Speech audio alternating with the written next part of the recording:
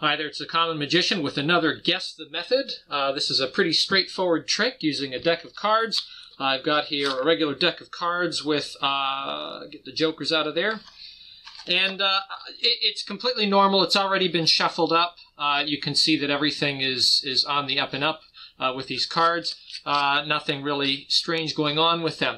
What I want you to do is make a number of choices. Okay, so you're going to make a few choices, and these are real choices. These are not, the magician's choice kind of scenario where you make one choice and then the choice could go one way or another way. These are real choices, and I want you to make a number of them to come down to a couple of pieces of information, and we'll see where that gets us. So the first choice that I want you to make is I want you to tell me when to stop a riffle. So I'm going to riffle through the deck.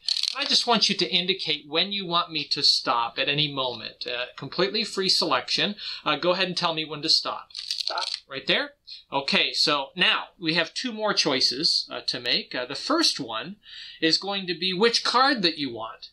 You see that you told me to stop at this point, and I have a card here in my left hand at the top of this pack. I've got a card over here at the bottom of this pack, and you can choose, and I want to be very clear, whichever one you choose is going to be your card. It's going to be the card that you think about. It will be your selection. So you can make a choice here. Do you want the left packet, my left packet, or do you want the right packet? That side. The left packet. Very good. Okay, so this is going to be your card. I want you to take a good look at it. Okay, so that's your card. Now, I can't see it. I want you to memorize that card. Keep that in your mind. Okay, so that will be your card. Now, the next thing that we're going to do is we're going to take the card right next to your selection, which is going to be this card right here. It's going to be a two of hearts. Now, you don't have to memorize this card. You just need to remember the first one. But I want you to pay attention to this number.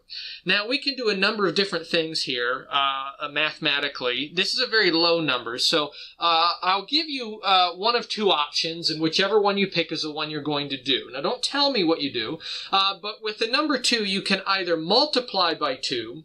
There's no card value in here, assuming that Jack is 11, Queen is 12, and King is 13.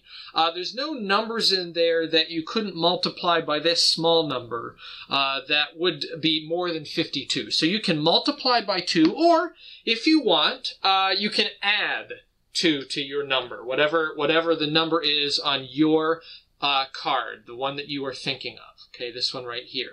So your choice, don't tell me what it is, it doesn't matter, but you can choose to do whatever you want, okay? What I'm going to do is I'm going to put everything back.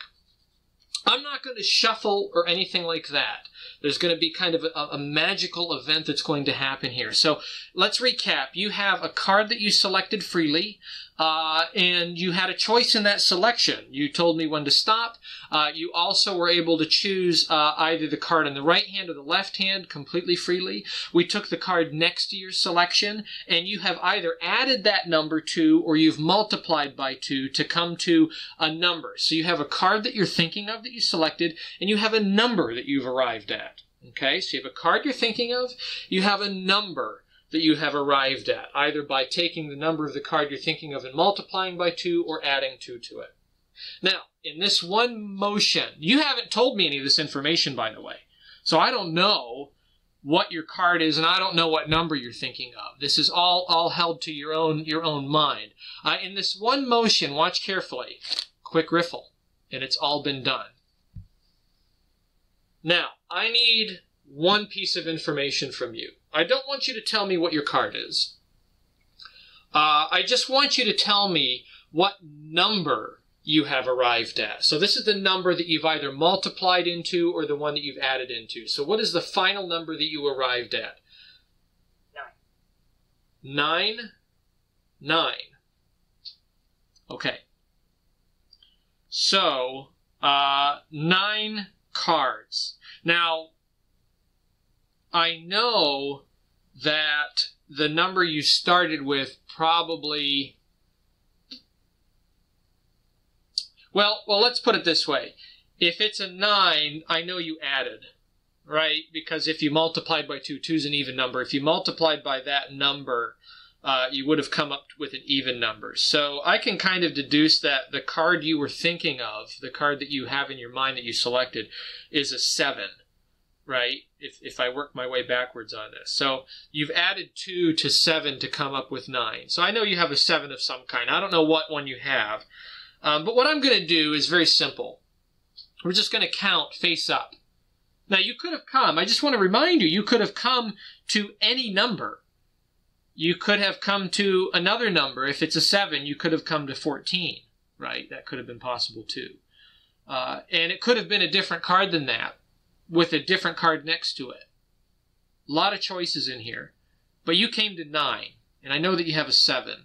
I'm going to count from the top of the deck down to 9 cards. Face up. 1, 2, 3, 4, 5, 6, 7, 8, and this is the 9th card, very fairly.